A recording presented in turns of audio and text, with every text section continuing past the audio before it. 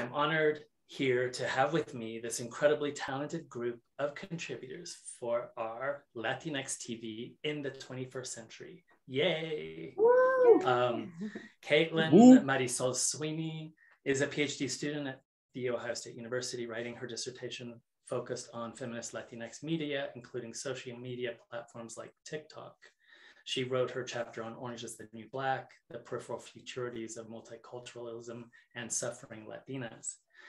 Mathew Sandoval is Honors Faculty Fellow at Arizona State University's Barrett, the Honors College. He teaches courses on cultural studies, performance studies, popular culture, critical race theory, and is himself a performer, storyteller, and documentary filmmaker.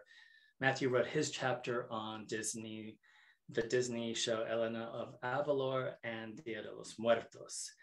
And Stacey Alex is assistant professor of Spanish at Morningside University, Sioux City, Iowa. She has published on undocumented Latinx immigrant narratives, Latinx folklore, Latinx pop culture, as well as created an online oral history project, Latinx Stories of Siouxland. Stacey wrote her chapter on the Party of Five reboot and the denaturalization of undocumented Latinx suffering. Welcome. Yeah.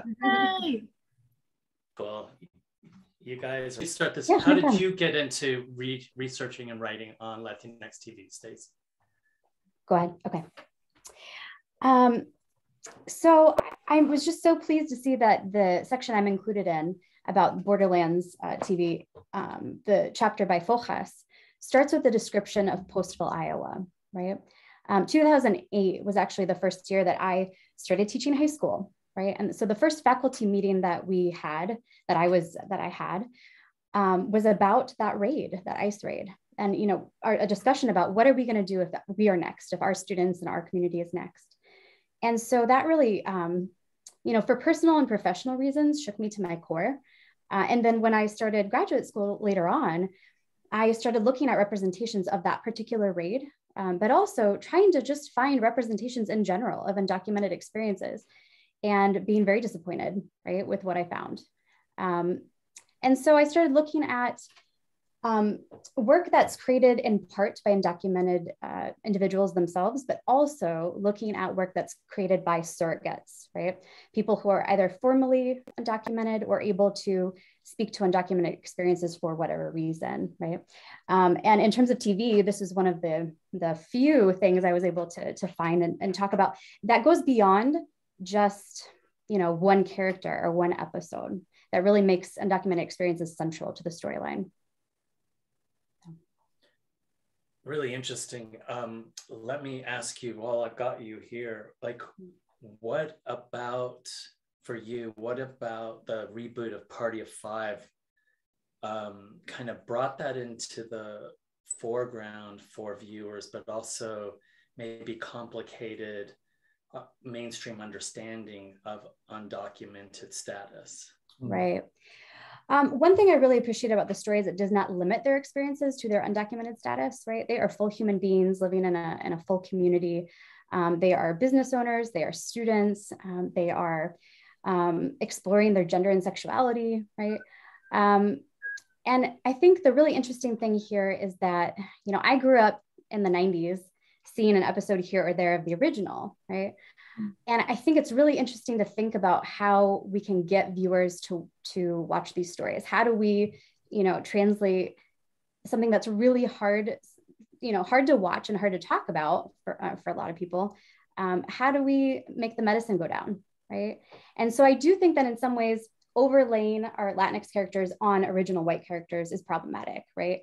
And Zamora Fuerte has a really great chapter in here about how the cast is very white-skinned, right? But that being said, I do think that they do very careful work in terms of creating complicated, complex characters, right?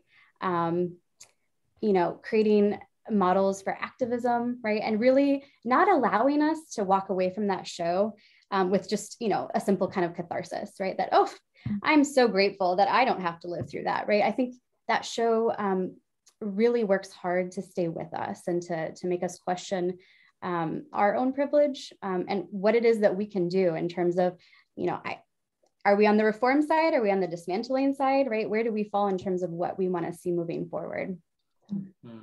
Really great. Yeah. Katlin, how did you get into researching on Latinx media, Latinx TV? And yeah, I think, you know, for me, it has sort of been a bit of a winding path. I think one of the challenges with kind of thinking about Orange is the New Black, which is what I chose to write about for my chapter, is that when I was an undergrad, that was sort of the same time frame that Orange is the New Black was premiering on Netflix, and that you really started to kind of see that shift towards streaming kind of being competitive with network television. And so I can really clearly recall the kind of social media reaction to a show like Orange is the New Black, of just the enthusiasm and excitement of like, wow, we're seeing so many characters of color. It's a very like women-led show. You also had Jenji Cohen as the producer. And there was just sort of like in real time, a really clear response that was sort of overwhelmingly positive.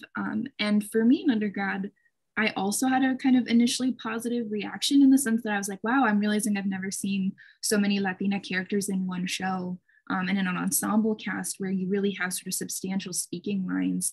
And so initially I was very much swept up in that feeling of like, this is great, kind of the, you know, mindset of like representation is sort of all we need to kind of, you know, advance in some way as Latinx folks. But then when I went to my master's program, I kind of couldn't shake the fact that, you know, throughout the 2010s, Orange is the New Black kind of prevailed as still the dominant representation.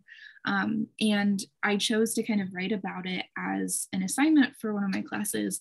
And I had a professor who kind of like posed the question to me of like, well, why does it matter that you're seeing so many Latinas in one cast? Like, what's significant about that? And that question, well, at first I was like, well, what do you mean it like wouldn't be significant? Because in some ways I had kind of forgotten that not everyone would have that experience of sort of not growing up with seeing characters that looked like them on television, because this was a white professor.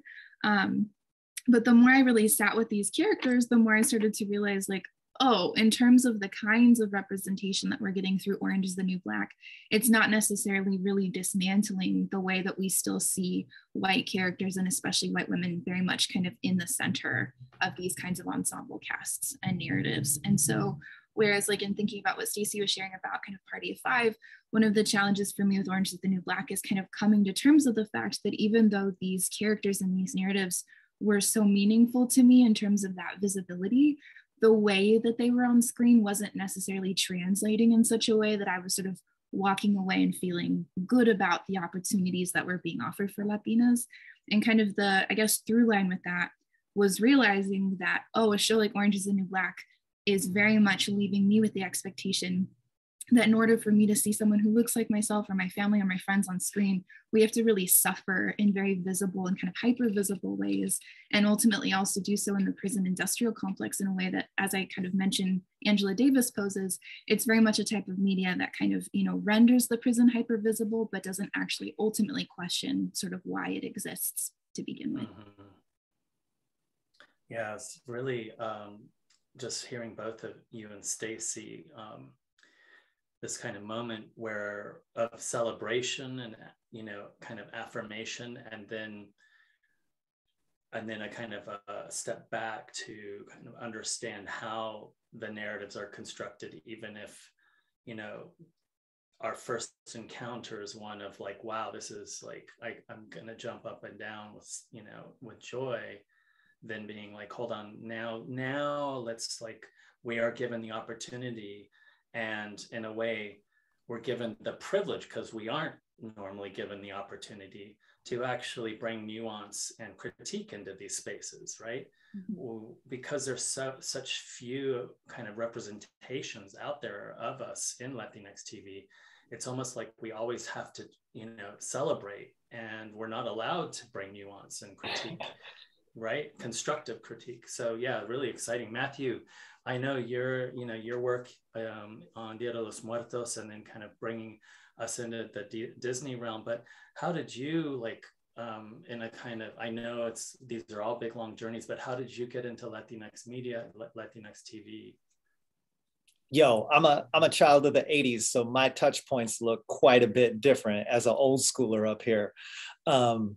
You know, to be honest, I was really engaged even from a very early age in noticing where representation was and where it wasn't on my television box. And back then it really was the television box. You know, you describe it in the book as that gigantic piece of furniture in the living room. That's what I grew up with, is that kind of TV.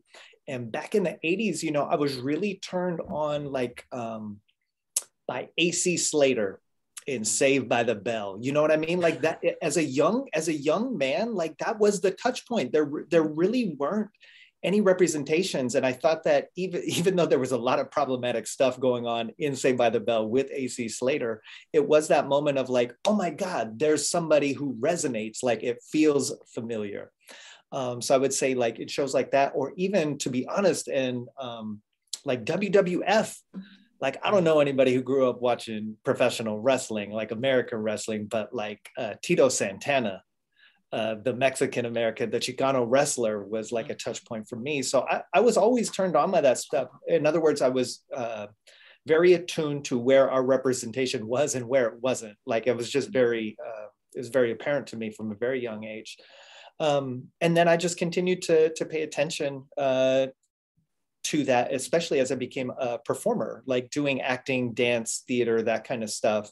All of those questions became quite pertinent to my own livelihood. Like, how the hell am I going to get cast? How am I going to create work? Where's my work going to get seen? All of that stuff. So I've been tuned into a lot of this for a while.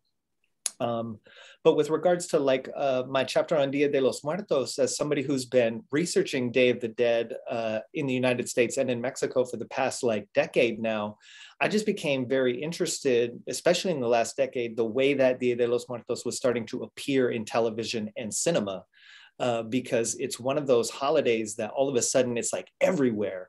And anytime you want to even signify Latinidad at all, like you throw a sugar skull in there, it's like, oh, okay, that immediately identifies us, locates us, etc. Mm-hmm. And so I was just becoming more and more interested in the intellectual, basically the critical means by which Day of the Dead becomes this moving signifier to locate Mexicanness, Mexicanidad, Chicanidad, Latinidad, all of these things. But also it's very obvious to me that the way Day of the Dead is starting to appear on television and in cinema is directly impacting the way Day of the Dead is celebrated on both sides of the border. So that it's not just a media representation of Day of the Dead, that Day of the Dead on our screens, whether it's our laptops, television, in the cinema, et cetera, is also directly impacting the way it gets understood, recognized by the next generation, who are primarily understanding Day of the Dead through the way that it's appearing on screen. Yeah, really important. Another example, really deep and important example of why how media impacts and why scholarship and the critical kind of teaching of critical tools to students matters, right?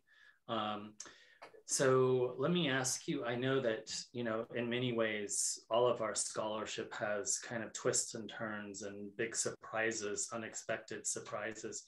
I know, for instance, with Katlin, one of the kind of big surprises for me was Katlin opening my eyes to just how much of a priority the white woman protagonist gets in The Orange Is the New Black, and the kind of prioritizing of that subjectivity, even though we do have women of color and Latinx representation happening within the story world.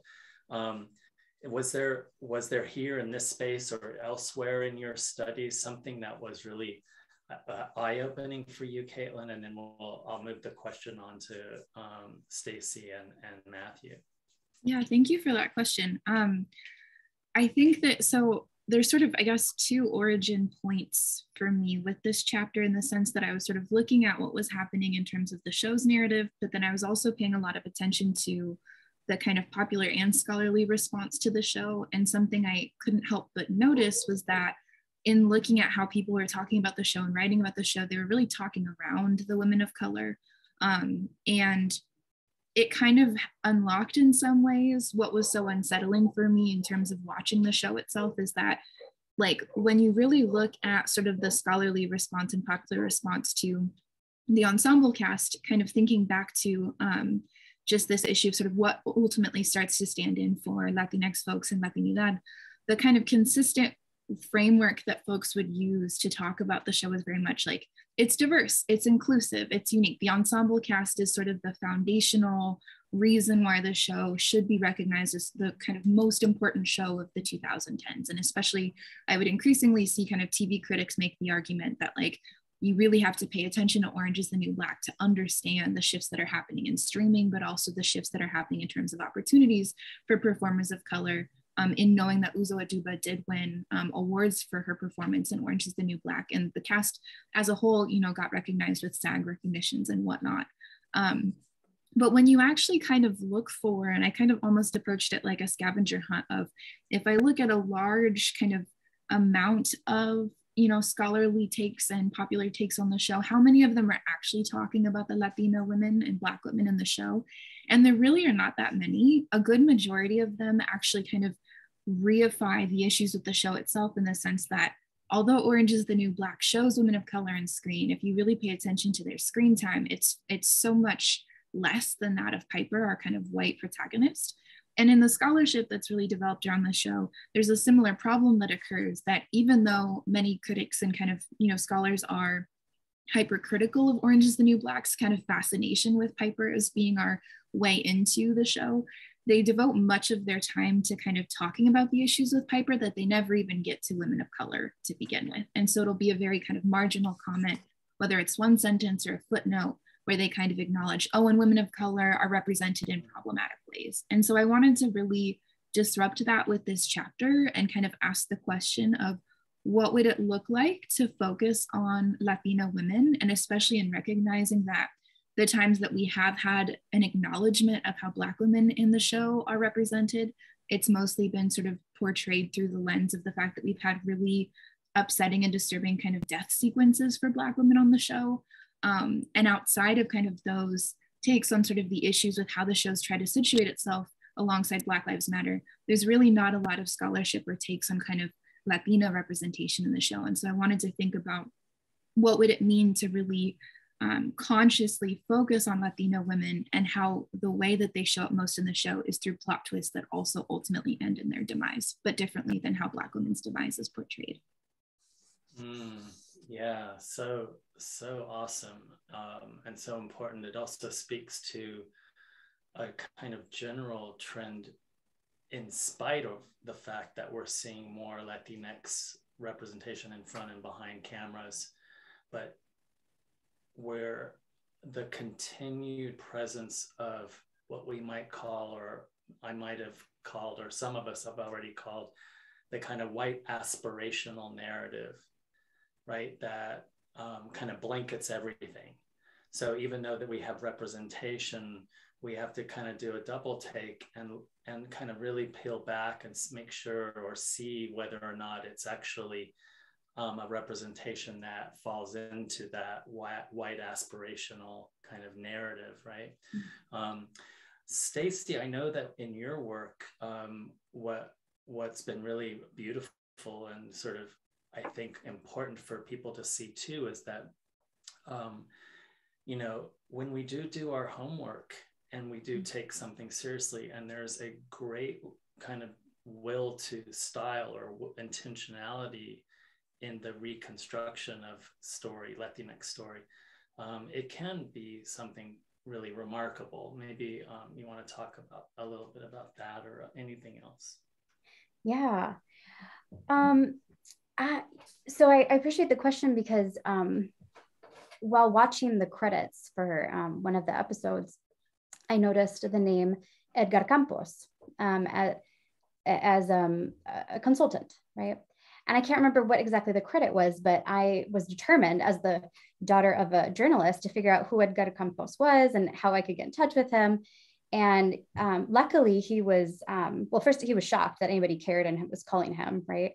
But he was very happy to talk to me about his work and consulting in terms of what would actually happen, right? And thinking through the legality and, what would happen when ICE shows up to the family's restaurant or a place that they're protesting, right? And we know, right, from, Coco, right, that like big corporations are now hiring consultants, right? And does that make representation perfect? No, but is it better? Hopefully, right? Hopefully it's better. And Edgar Campos is not a lawyer himself, but is very much active in California politics and consulted with lawyers and has quite a bit of grassroots networking in LA. And so, he did make some corrections, right? He made some corrections on set. And he talked about, right, we don't want to use Spanish in ways that are patronizing, for example. Don't want to use that mock Spanish, right? And he also made some suggestions about, what the warrant needs to look like and, how workers might react or not react, right?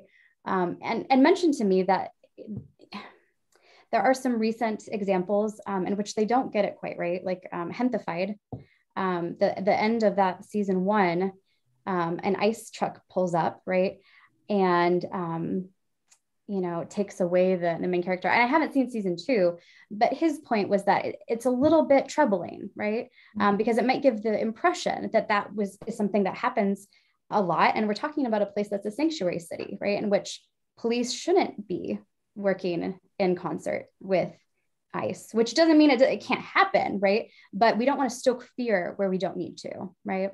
And we want to get it as right as we can. So does that help a little bit? No, it's great.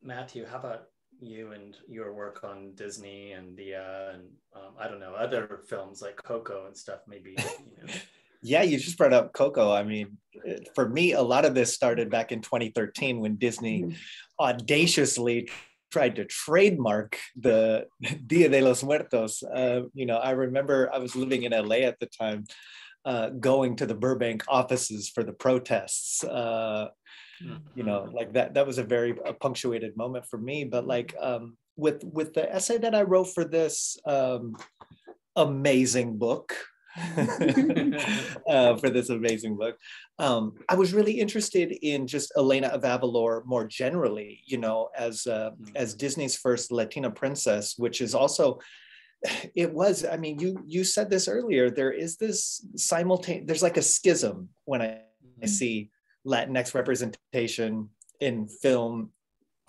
When I see representation in film and television, where I'm celebratory, I'm like, yo, we're here, let's go. But then it's like, okay, then you got to start asking a little bit more difficult questions. And so I was really enamored, first of all, because I got little nieces and nephews who really loved this Disney show.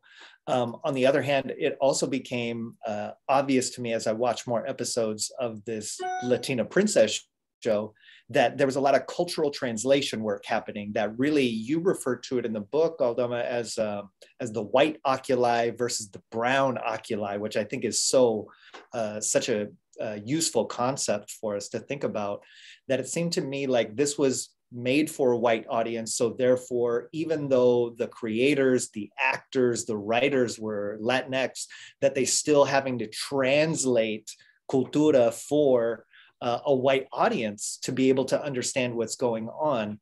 And what was super fascinating for me is all of the things that get lost in that cultural translation when you're trying to explain aspects of Latinx culture to a white audience. There's a lot of stuff that gets dropped, or there's a lot of stuff that gets reinterpreted in this new way. And of course, as a scholar of Dia de los Muertos, I was like, oh my, they did like 3 episodes about Day of the Dead on there, all of which framed Day of the Dead never in its religious terms, and never, ever, ever even used the word death. Like they didn't address death. The whole thing was framed as this gigantic party where it's a celebration and it's a party, and they would have like death and skull iconography, but they would not say the word death. And to me, I was like, oh my gosh, this is an opportunity for them to not only allow young audiences of whatever race to understand this beautiful holiday and really understand it. They miss that opportunity, but then they also miss the opportunity to open up strong conversations about what death is, what death means, which is what Dia de los Muertos offers a younger generation, an opportunity to really understand death and life in that sense. And so I was like, oh man, missed opportunity here. So I was simultaneously like, yes, Elena Vavalor, you're so amazing. But also, damn it, you missed these opportunities. But that's where our work lies as scholars. You know what I mean? Like we have to simultaneously celebrate and ask those harder questions, which this book does in every single chapter. Mm-hmm. Yeah. You know, Mathew, you brought up your sobrinos, and you know, one of the things I wanted to ask you guys, whether it's you as a parent or you as an educator, you know, how do we sit with our little ones or our students and kind of get, you know, allow them the joy of Elena at the same time, you know, from kind of their position where they are in their lives and their development, let them kind of talk to you and then allow that kind of critical formation to happen, whether it's the little ones or the ones in our classrooms. Mathew, why don't we start with you, given that you were talking about your nieces and nephews? Yeah, you know, when it comes to that media, I will say, like, I do take the opportunity after watching shows and movies with the kiddos to really explain deeper stuff to them. And that's also obviously because I'm a professor and I'm a theory head that way. Like I got to break stuff down for them because I'm trying to make sure that they can see the world critically as well.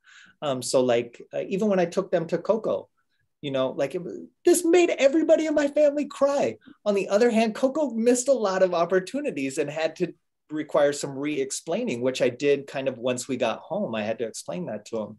So, but you know, mine are 9, 6, and 3. So there's a lot of different kind of side conversations that happen. But I would say that's been one of the biggest challenges for me in the classroom, though, to talk about like students, like classroom students, is when I teach like race and pop culture, there is, I would say, this kind of expectation in some sense from most of the students that the class is going to be celebratory in nature. In other words, like, let's celebrate these representations and let's talk about how it's different than white representations, which is only like just the base part of it. It's really asking harder questions and making them get uncomfortable with things that they really love. And to me, that's never a way to erase the media that they love, television or cinema. It's a way to make them love it in a different way. But that takes a lot of work in the classroom. That takes a lot of work of asking hard questions, of asking harder questions of the media that we're watching. But I would say that's a lot of like orientation work that I have to do in the first several weeks of teaching a class that's dedicated to race and pop culture, race and television, race and film, et cetera, is getting them into the space of like, okay, we're going to move from that celebratory aspect to like, can we ask harder questions of what's going on here? So cool. Katlin. Yeah, I'm just resonating a lot with what Mathew's saying. I'm just like, yes, I'm just like trying to consciously not say yes to every point.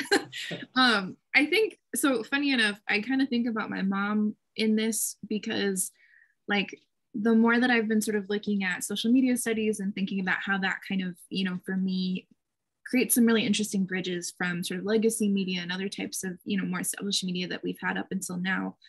One of the things that kind of was useful to me in thinking about celebrity studies scholarship was this point that I've seen a few scholars make of, for so many of us, kind of the way that we interact with each other around celebrity culture and media culture is through a form of gossip of like, did you see this thing that was on this tabloid cover? Or, you know, did you see what happened at the Oscars, right?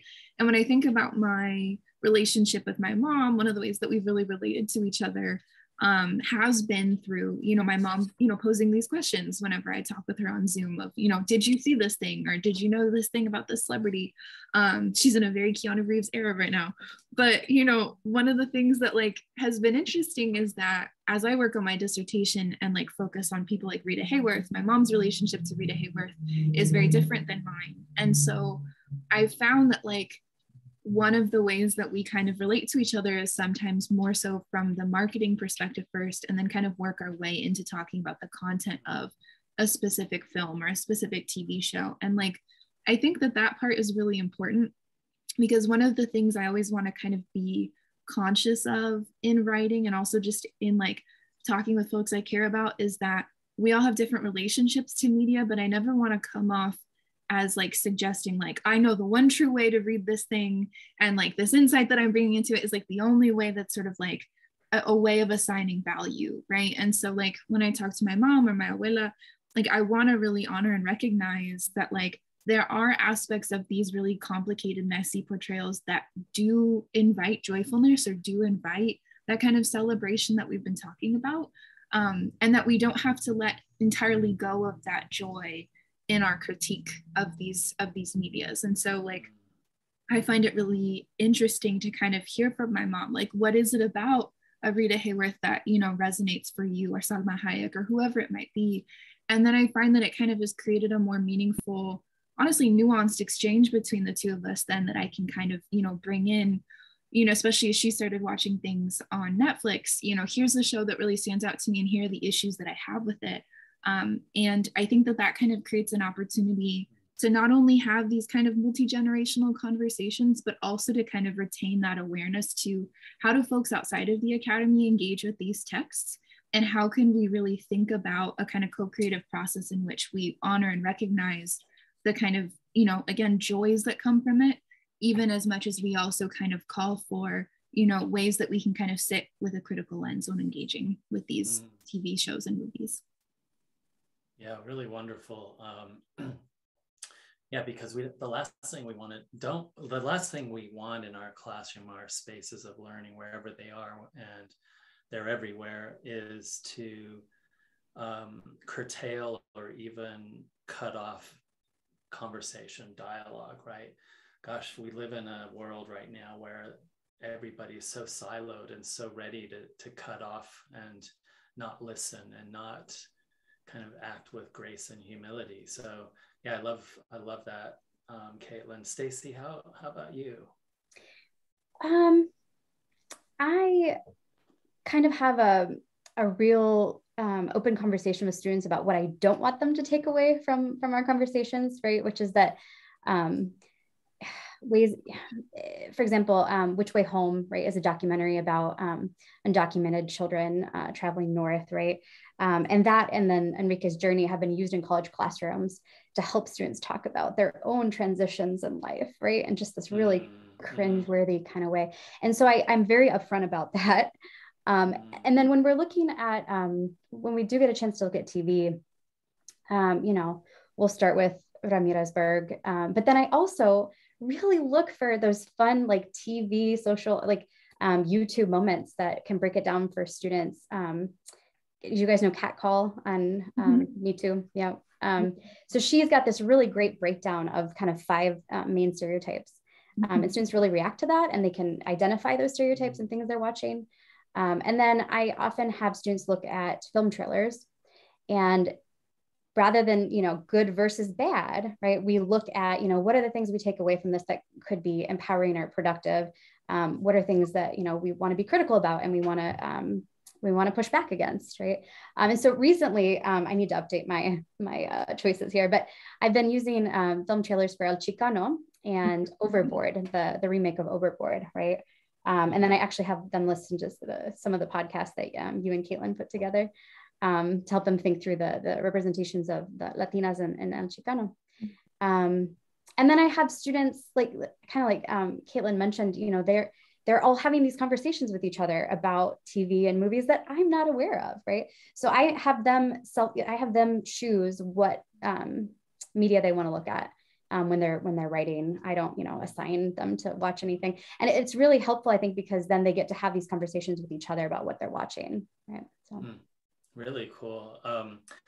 So speaking of Cat Call, other innovative televisual shows, stories, spaces that you've come across that you might want to kind of give a shout out here, and a follow-up to that will be like, in an ideal world, where would you like to see Latinx TV travel in the future? So an innovative televisual performance show space, and then in a kind of nice kind of segue from that, like where would you like TV to be in the future? Mathew.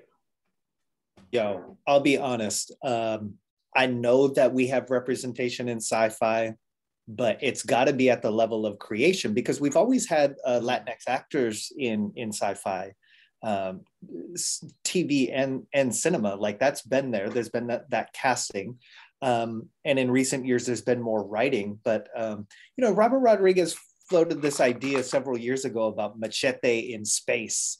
Mm-hmm. And I was like, you know what? That's not that far-fetched. I mean, obviously it's far-fetched, but to me, given that if I'm reading pop culture in any way correctly, it seems like science fiction is just becoming more and more popular as its own particular genre. And so I would love to see more representation there in terms of just like creating new shows and creating, because it's sci-fi, literally creating new worlds, like Latinx worlds that just, we don't know what they look like. We have to dream them up. We have to dream them into existence. That aspect of dreaming a new world that doesn't exist in reality.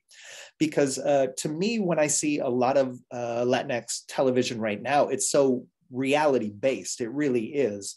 And that's part of its appeal right now, is like, it seems like these are stories drawn from real people's life. It's got that gritty reality to it, which is all well and good. I'm not talking smack about that at all. But to me, I'm like, the next maneuver for me that I would really love to see is just really double down on science fiction production in a major way.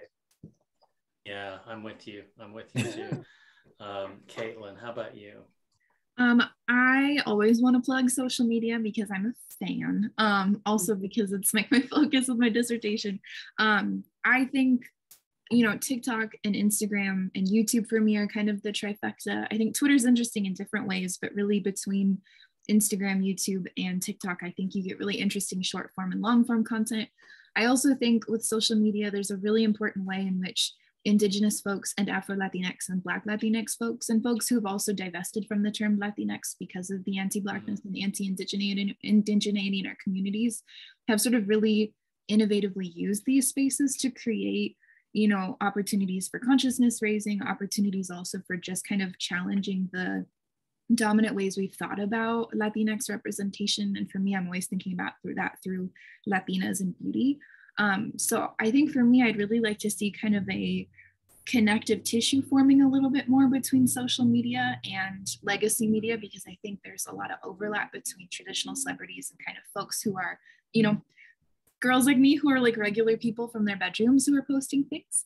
And I think that, for me, Latinx TV also is kind of moving in that direction as well, because so much of the self-mediation methodologies we see on YouTube are really taking cues from legacy television. And I think when you really kind of look at the subgenres and communities that form on a space like YouTube and TikTok, you can really kind of see ways that folks are really responding to these representations that we're so familiar with in what we're writing about here. Are there any other shout outs you'd like to give to some of those social media spaces that are really kind of innovating and vital right now? I don't have one off the top of my head, but I'd be happy to share those later. Cool. Yeah, no worries. And then Stacey. Yeah. So in terms of thinking about undocumented characters, most of the things, so, Party of Five got canceled, right? So that's disappointing, right? So we need to find support in terms of having multiple seasons, be able to carry these stories where they deserve to go. And just like one day at a time, really needed that fan base to drive them forward, right? And they needed loud fans to make that happen. And so, most of the examples I'm coming up with are actually comics, right? But comics that I think could very easily be translated into TV, right? Scholar Comics, right, is a Chicago-based artist, and Fede, her name is escaping me. Yes, give me a second. she's amazing. So I'll just mention that she's also an educator, right? And has designed a lot of her characters based on her work in education with her students, right? And she has Rosita, who is an undocumented child, right?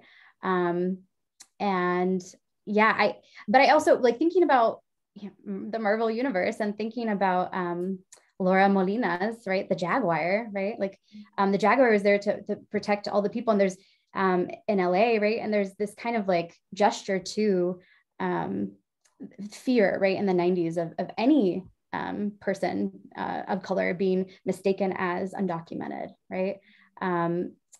During all of, the politics of the 90s in California. Where are undocumented superheroes, right? So not those that are just, not those who are just protecting, right? And putting undocumented characters in these kinds of passive victim roles, right? So, I just think there's a lot of room for growth in terms of representing agency of undocumented communities. Yeah, I'm really glad you guys brought up the power and possibility of kind of inter and transmediality, right? As opening spaces. And even Katlin, I put you on the spot. In a way, I kind of did that unfairly because you were talking about media to come, story worlds to be built. We're not quite there yet. But I think that Stacey and, Mathew, you're talking about instances where we're seeing it, but then gestures toward a future where something like Katlin's transmediality will come together for us and really allow us to, express the stories that we want to. Really amazing. I just want to thank all of you for, gifting us your time here and for the volume. And if anybody wants to get a hold of our incredible contributors here and, see more of their work, Stacey is at Morningside College. And as I mentioned, we have Mathew Sandoval there at Arizona State, and Katlin Marisol Sweeny at The Ohio State University, writing her dissertation. Thank you.